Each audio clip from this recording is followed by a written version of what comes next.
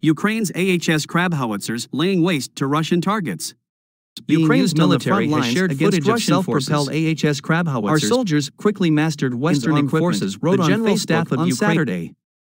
Warsaw sent 18 of the Krab self-propelled howitzers to Ukraine in May 2022. Ukraine's military has been using the artillery systems since the summer of 2022. The Krab self-propelled artillery system has shown itself well both in terms of aiming speed and firing range, the post by the General Staff, accompanying the video, read. We have studied the resource and capabilities of these machines and are providing manufacturers with proposals for their improvement. The footage shows Ukrainian servicemen loading and firing the howitzer, as well as clips of interviews with its operators in the field. On June 9, 2022, Ukrainian Defense Minister Oleksii Reznikov said he was happy to announce that AHS Krab units are ready to carry out combat missions at the front.